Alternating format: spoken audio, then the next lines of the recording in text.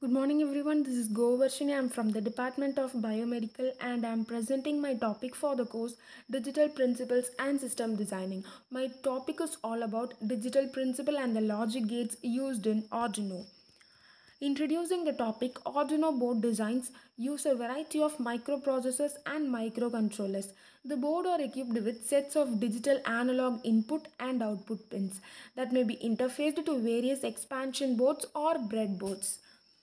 Digital principles in the Arduinos include Arduino is an open source platform that is used for construction and programming of electronics.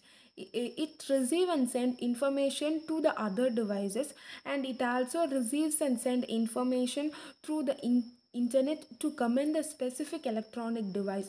It uses a hardware called Arduino Uno circuit boards and software program. The logic gates that are used in Arduino are the basic logic gate that is called as the basic gate is defined as a component with one or more inputs and one output. The inputs and outputs are all digital. There are three fundamental gates and total seven gates. There are seven logic gates that are majorly used for Arduino, that is AND, OR, NOR, NAND, and XNOR, NOT gate, and XOR gate. These are the logic gates that are being used in Arduinos. Arduino's digital input and digital output. The digital input means when we are supplying high and low voltages to the Arduino board. On the contrary, digital output means when we are taking high or low voltage from the Arduino. It is all about the input, digital input and output are contrary, that how much input we are giving and what is the output that we are getting from the Arduino. The chips are majorly three Arduino chips. The chips are B port, C port and D port. B port is the chip which include pin 8 to 13, and C port include analog input pins, and D port include digital pins 0 to 7. The major working of Arduino is Arduino gives result to the input that we are giving.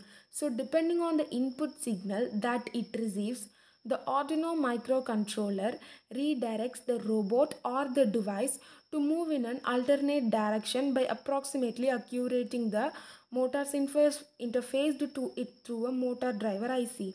When all the necessary components are getting together, a robot car or the electronic process that what we have to do in that particular device will be activated.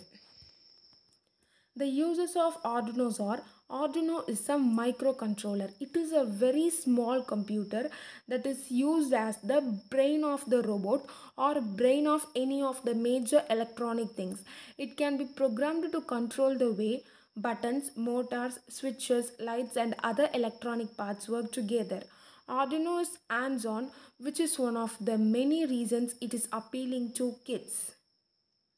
The advantages of Arduinos include Arduino based system are used for homeowners to control the lights, thermostats, security system and appliances, and it is used for sensors in lights and to check heartbeats, and it has enormous applications in biomedical fields such as measuring heartbeat and other medical processes too. Arduino has various pins which can be connected to various electronic components.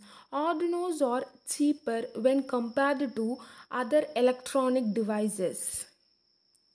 And the disadvantages in Arduino are the 80 mega 328p processor has only limited memory and low processing power, which makes the microcontroller chips to work slow. Arduino UNO boards can process only one task at a time and has a single core process. Arduino UNO boards do not have various connectivity options. It has only single connectivity option so that only one electronic component can be connected at a time.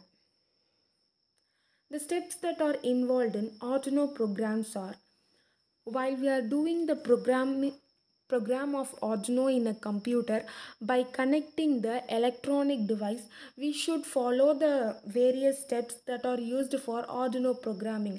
First of all, Arduino should be download and install the Arduino environment. Then launch the Arduino. If needed, install the drivers too. Connect the board to your computer through the USB cable. Select your board. Select your serial port, open the blink example, upload the program, and you will be getting the results. While the computer is connected with the Arduino, it will measure the requirements that what we need, and it will give the result too. Arduino is a developing field and which has various developing in the future. So Arduino is developed very much well in the future, and its limitations can be broken in the future. And this is all about my topic, and I'm thanking for this opportunity.